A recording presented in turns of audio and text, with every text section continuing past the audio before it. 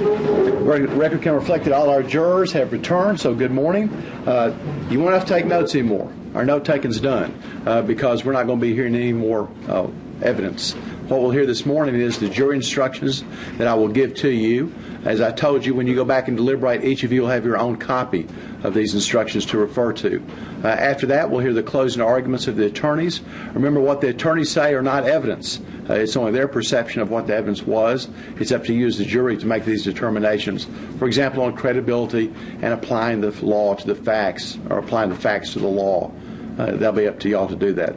So in just a minute, I'm going to read these instructions to you. We'll put them up on the screen. Sometimes I'll read a little fast. I apologize for that. I'll try to slow down. But as I said, y'all each will get a copy of these instructions once you begin your deliberation, along with a number of the exhibits. And we'll talk about that a little bit later. After I finish that, then we'll go into closing arguments. And the way closing arguments works is the state goes first, then the defense, then the state. The reason the state goes twice is because they've got that burden of proof beyond a reasonable doubt. That's the reason they get to go twice. And what I think we'll do is I'll do instructions. We'll let the state do its closing argument. Then we'll probably take about a 10-minute break. Then we'll let the defense make its closing argument. Then we'll take a 10-minute break. And then we'll go ahead and let the state finish. And then at that time, I'll give you some instructions about your deliberations and then how you can handle those. I'm hoping I'll be able to get to you this morning or maybe early this afternoon. We'll probably just press on through, and then I'll let you as the jury make a determination if you want to go eat lunch, if you want to go work for a while. That'll be kind of up to y'all. But as I said, we'll talk about that once we get to that part of the trial. It's important to listen carefully to these instructions. But as I said, you'll get a copy of those at the conclusion of the case. So, Ms. Kimbrough, if we can put those up on the screen, please.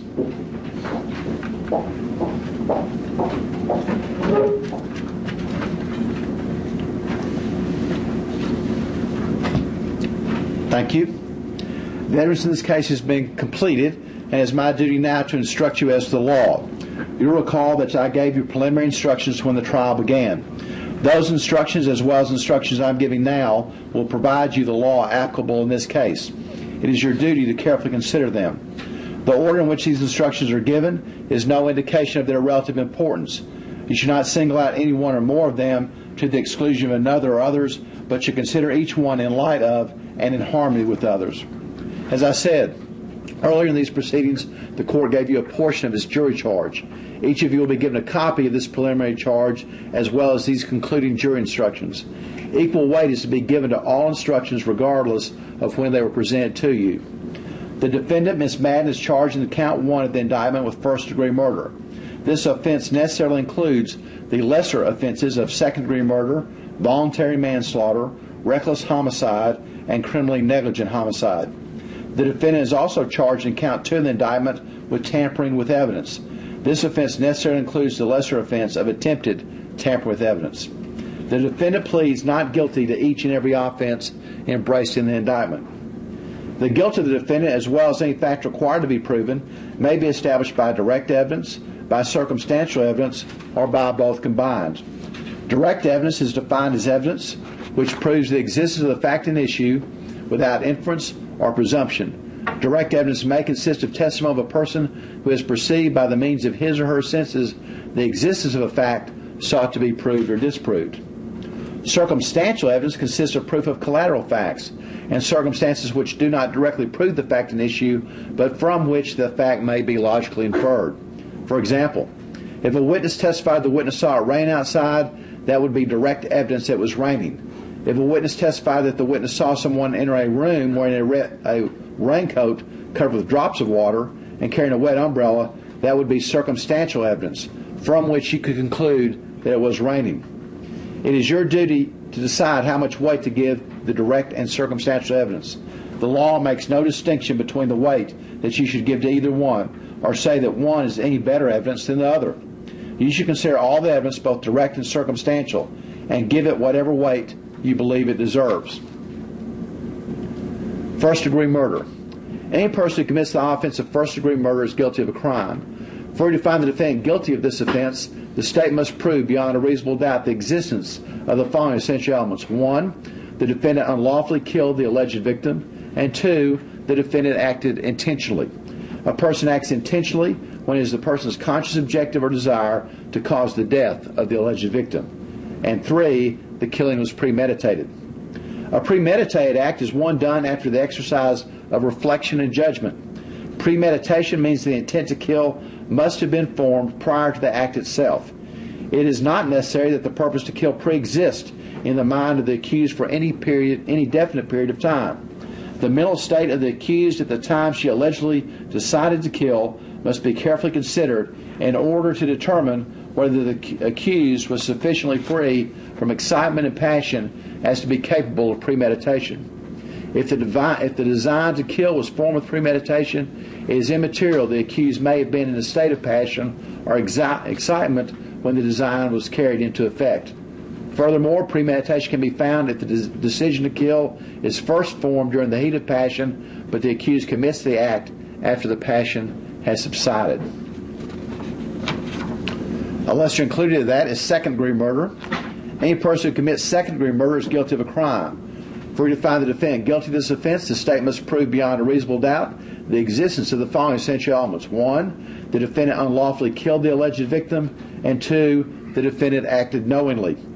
Knowingly means that a person acts with the awareness that her conduct is reasonably certain to cause the death of the alleged victim. The requirement of knowingly is also established if it is shown the defendant acted intentionally. Intentionally has previously been defined in these instructions.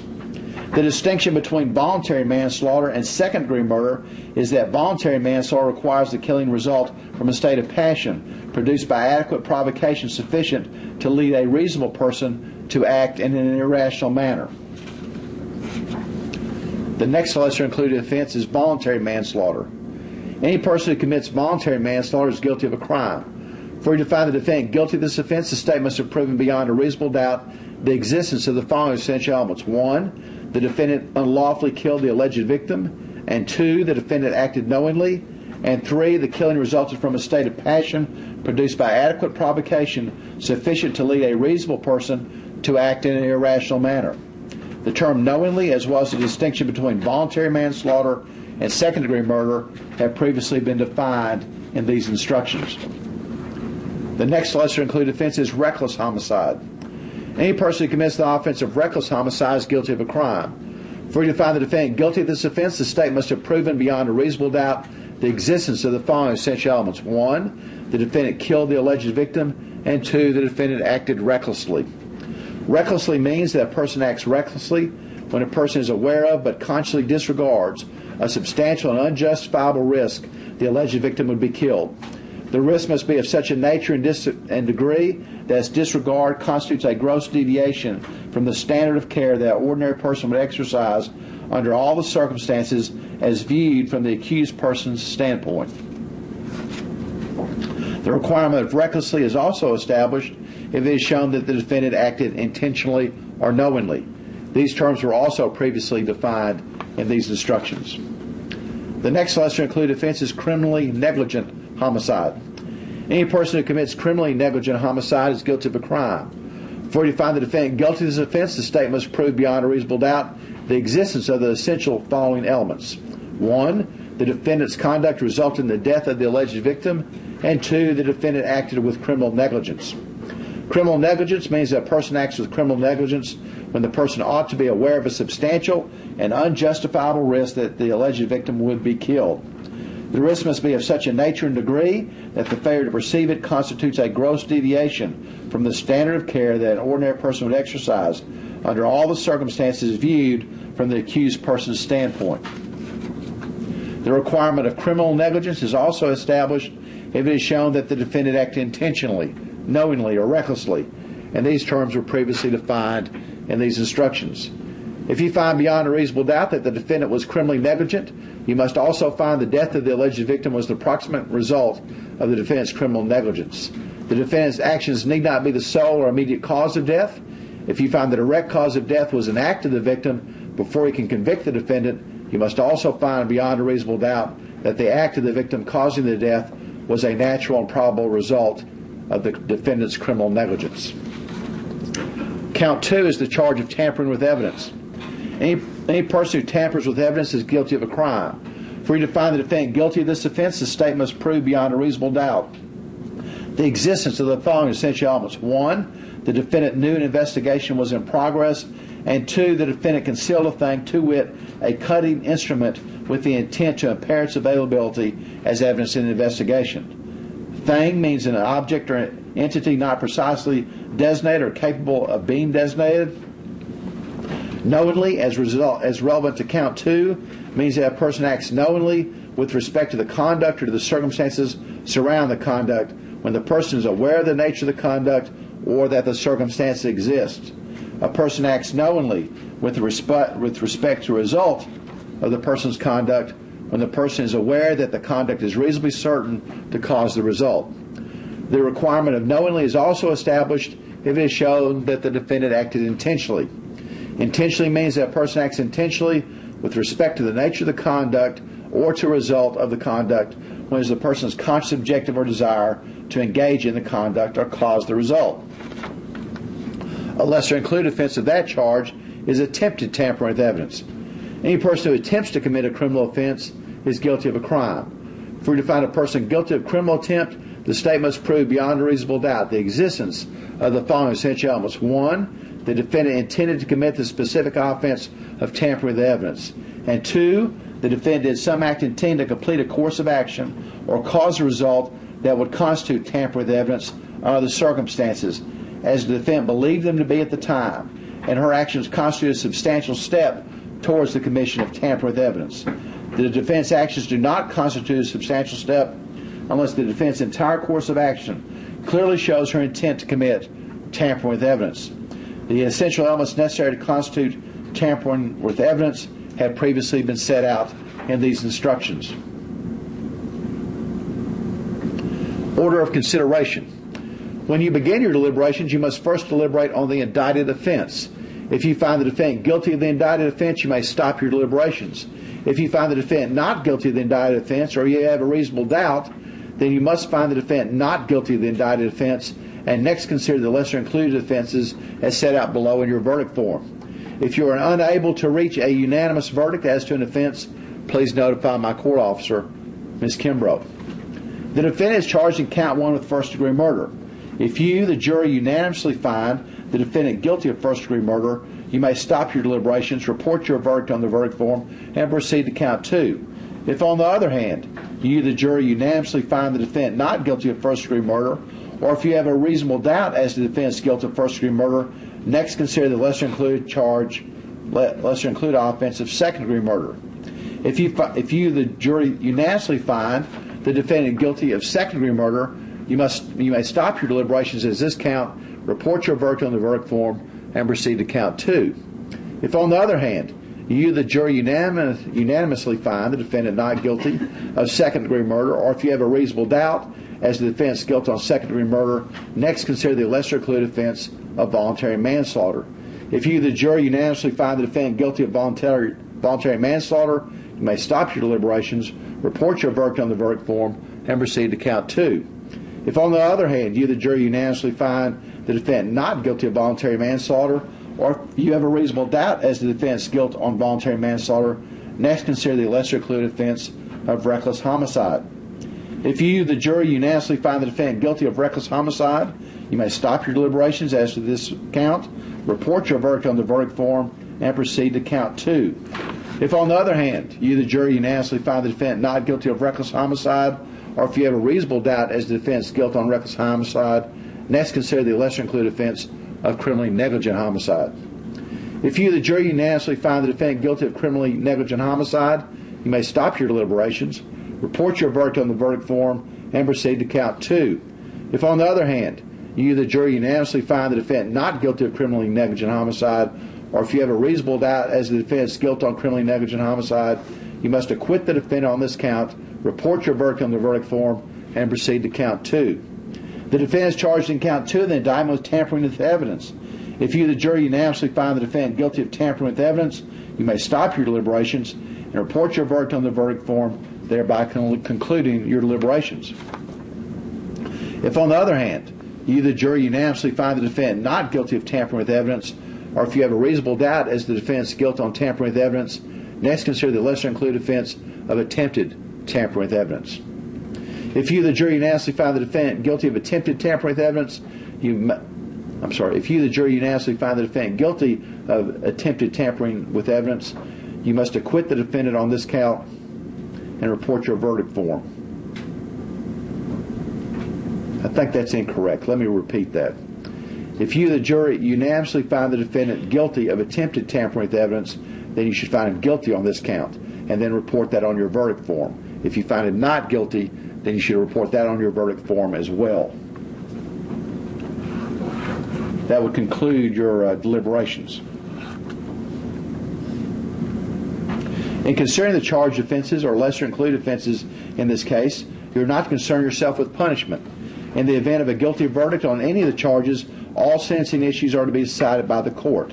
The jury does not take part in sentencing. In the event you think you have heard any information or you think you have any perception as to what the sentence would be, you should disregard it. The defendant having testified in her own behalf, her credibility is determined by the same rules by which the credibility of other witnesses is determined, and you'll give her testimony such weight as you think it's entitled. Included in the defense plea of not guilty is her plea of self-defense.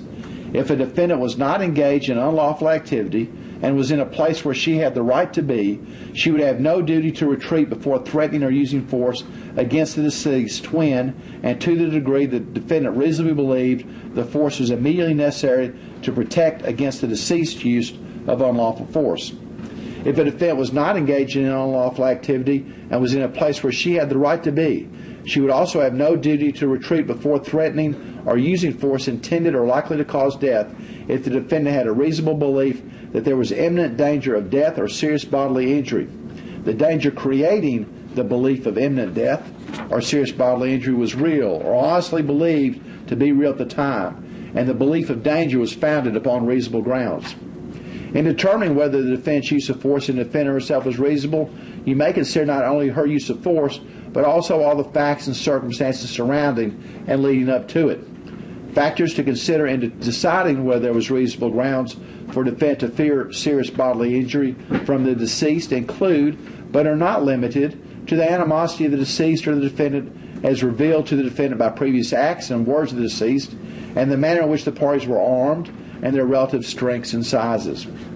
The use of force against the deceased would not have been justified if the defendant provoked the deceased's use of unlawful force, unless the defendant abandoned the encounter or clearly communicated to the deceased the intent to do so, and the deceased nevertheless continued to use unlawful force against the defendant. The use of force against another is not justified if the defendant consented to the exact force used by the other individual.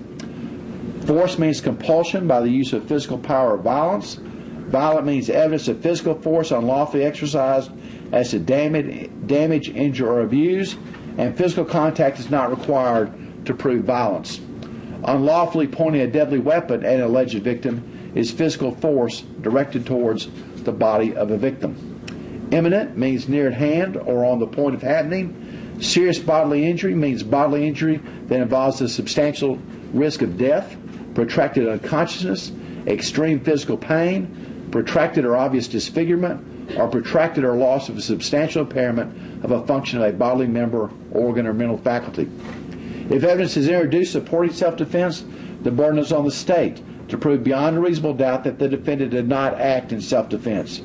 If from all the facts and circumstances you find the defendant acted in self-defense, or if you have a reasonable doubt as to whether or not the defendant acted in self-defense, you must find her not guilty.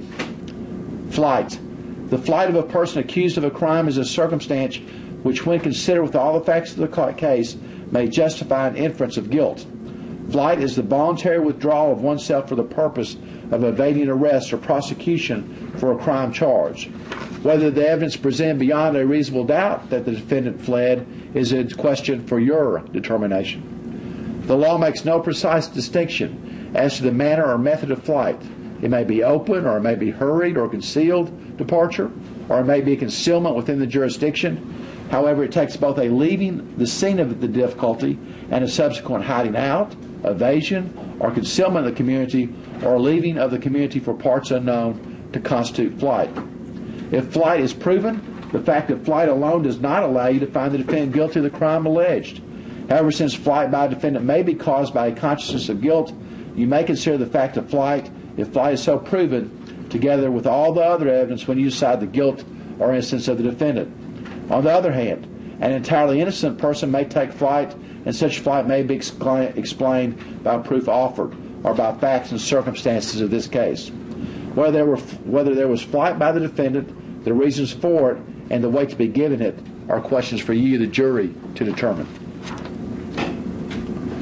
Evidence has been introduced in this trial of a statement or statements by the defendant made outside the trial to show an admission against interest. An admission against interest is a statement by the defendant which acknowledges the existence or truth of some fact necessary to be proven to establish the guilt of the defendant, or by which tends to show the guilt of the defendant, or as evidence of some material fact, but not amounting to a confession. While this evidence has been received, it remains your duty to decide if in fact such statement was ever made. If you believe a statement was not made by the defendant, you should not consider it. If you decide the statement was made by the defendant, you must judge the truth of the facts stated.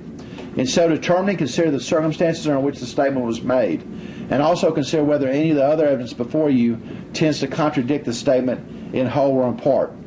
You must not, however, arbitrarily disregard any part of the statement, but rather should consider all the statements you believe was made and is true. You, the jury, are the sole judge of what weight should be given to such statement. If you decide a statement was made, you should consider it with all the other evidence in this case in determining the defendant's guilt or innocence. During the trial, you heard the expert testimony of the following individuals who were described to us as experts in their respective fields. Linda Littlejohn, a forensic scientist, microanalysis with the TBI. Amy McMaster, an anatomical and clinical forensic pathology, chief medical examiner for Davidson County. Dabney Kirk, forensic scientist, latent fingerprints with the TBI. Bradley Everett, forensic scientist, DNA and serology with the TBI. And Jerry Finley, blood stain pattern analysis and crime scene reconstruction. The rules of evidence provide that if scientific or technical or other specified knowledge might assist in the jury in understanding the evidence or in determining a fact and issue, a witness qualified as expert by reason of special knowledge, skill, or experience may testify and state his or her opinions concerning such matters and give reasons for their testimony. Merely because an expert witness has expressed an opinion does not mean, however, that you are bound to accept that opinion. The same as with any other witness. It's up to you to decide whether you believe the testimony and you choose to rely upon it. Part of that decision will depend upon your judgment about whether the witness's background or training and experience is sufficient for the witness to give the expert opinion you heard. You must also decide whether the witness's opinions were based upon sound reasons, judgment, and information. You are to give the testimony of an expert witness such weight and value as you think it deserves, along with all the other evidence in the case. A stipulation is an agreement. The parties have stipulated that certain matters of fact are true. They are bound by these agreements, and in your consideration of evidence, you are to treat these facts as proven. 1. That Miss Madden and Miss Stewart were roommates at Raiders Crossing Apartments in the fall of 2010 and the spring of 2011. 2. That the decision to place Miss Madden and Miss Stewart as roommates was a decision made solely by the management of Raiders Crossing Apartment, and that neither Miss Madden nor Miss Stewart requested to be assigned as roommates. And 3. That there was tension which existed between Miss Madden and Miss Stewart during the spring semester of 2011, as evidenced by their conduct of the parties and the tweets of Miss Stewart. You've been presented evidence in the forms of postings taken from the Twitter account of Miss Tina Stewart, and those were on Exhibits 171 and 191. These postings are offered for the sole purpose of tending to establish a timeline for evidence relevant in the case. These postings, which are the words and phrases in the postings, are hearsay. Hearsay evidence is not recognized as reliable evidence, as hearsay is an out-of-court statement offered in the court and not subject to cross-examination. Additionally, the person who the postings are attributed to is not a witness in this case, and you cannot examine the credibility of the person who made those postings. The postings are in forms of writing, and as such you are not able to see or hear the demeanor of the person who made the posting. Therefore, you are instructed that you are to consider the postings for the sole purpose of whether or not they intended to establish a timeline of relevant events in this case. You are further instructed that their only relevancy in this case is whether or not they tend to establish a timeline of events and are not to be not to consider the postings for any other purpose. The court charges you that the identity of the defendant must be proven in this case on the part of the state to your satisfaction beyond a reasonable doubt.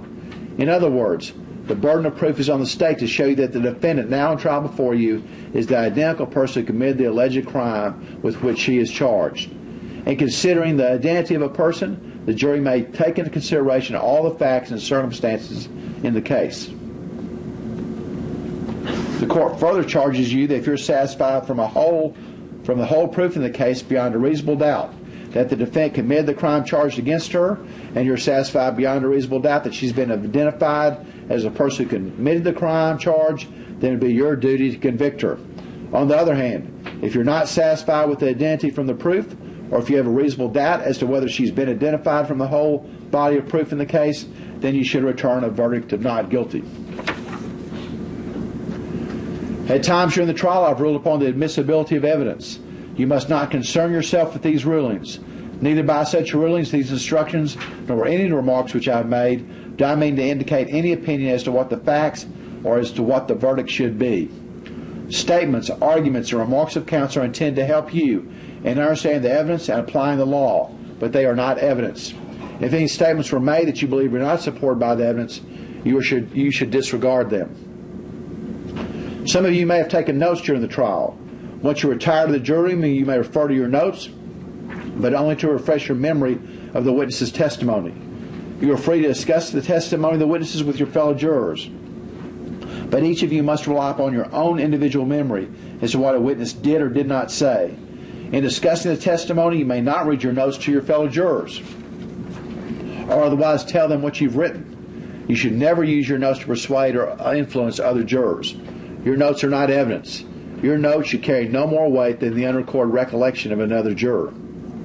If a question arises during your deliberations and you need further instructions, please print your question on a sheet of paper, knock on the door of the jury room right over there, and give the question to my court officer, Ms. Kimbrough. I will read your question, and I may call you back into the courtroom or try to help you. But please understand that I may only answer questions about the law, and I cannot answer questions about the evidence. You can have no prejudice or sympathy or allow anything but the law and the evidence to have any influence upon your verdict. You must render your verdict with absolute fairness and impartiality as you think justice and truth dictate. When you retire to the jury room, you'll first select one of your members as a foreperson who will preside over your deliberations. When you've reached a verdict, you will return with it to this courtroom. Once again, you'll knock on the door, tell Ms. Kimbrough you've got a verdict, and then she'll take time to bring all of us in here at that time. The verdict must represent the considered judgment of each juror, and your verdict must be unanimous. It is your duty as jurors to consult with one another and to deliberate with a view to reach an agreement if you can do so without violence to individual judgment. Each of you must decide the case for yourself, but do so only after impartial consideration of the evidence with your fellow jurors. In the course of your deliberations, do not hesitate to re-examine your own views and change your opinion if convinced it is erroneous. But do not surrender your honest conviction as to the weight or effect of the evidence solely because of your opinion of your fellow jurors or for the mere purpose of returning a verdict. Also, some of you asked questions during the trial. If I rejected your question because it was not relevant or not allowed to be asked under our rules of evidence, you certainly are not to consider it as a negative reflection on you in any way. Just like if I reject a lawyer's question, it certainly is not a negative reflection on them in any way. I'm just required to follow the law in regard to that. If you find the state has proved the defendant guilty beyond a reasonable doubt, then you should find her guilty. In that event, your four-person report that you found the defendant guilty and will name the offense agreed upon. On the other hand, if you find the state's not proven beyond a reasonable doubt the defendant's guilt, or if you have a reasonable doubt as to her guilt, then you must find her not guilty. In that event, your four-person report that you found the defendant not guilty. And after we have closed arguments, then the jury could retire for its deliberations. Also, I have just some suggested rules to assist you in regard to your deliberation. You're not required to follow these rules. These are just select suggestions. They talk about how to get organized. They talk about preparing topics for discussion. They talk about discussing topics. They talk about debating on the verdict. And finally, voting on the verdict. And the next document you will look at is the verdict form, and you'll be required to fill that out, and your foreperson will be required to sign it. We, the jury, find as follows as to the defendant, Ms. Madden. We, the jury, find the defendant guilty of first-degree murder, or we, the jury, find the defendant guilty of the lesser-included offense of second-degree murder, or we, the jury, find the defendant guilty of the lesser-included offense of voluntary manslaughter, or we, the jury, find the defendant guilty of the lesser-included offense of reckless homicide, or we, the jury, find the defendant guilty of the lesser-included offense of criminally negligent homicide, or we, the jury, find the defendant not guilty. So you would check the appropriate box which represents the verdict in the account of this indictment. And after you made your decision on that, the foreperson will sign and date it. As I said, if you're unable to reach a unanimous verdict, you would notify Ms. Kimbrough. Then to page 2, that verdict form, we, the jury, find as follows as to the defendant, Ms. Madden. We, the jury, find the defendant guilty of tampering with evidence, or we, the jury, find the defendant guilty of the lesser-included offense of attempted tamper with evidence, or we, the jury, find the defendant not guilty. Now, Mr. White or Mr. Newman, are there any additions or deletions you'd like me to make in regard to these jury instructions? No, Your Honor. Ms. Kimbrough, let me give this to you. Ms. Martin needs to make just a couple of changes. And Mr. Brandy, any additions or deletions in regard to the jury instructions? Yes, sir. Okay. Closing arguments. Mr. Newman.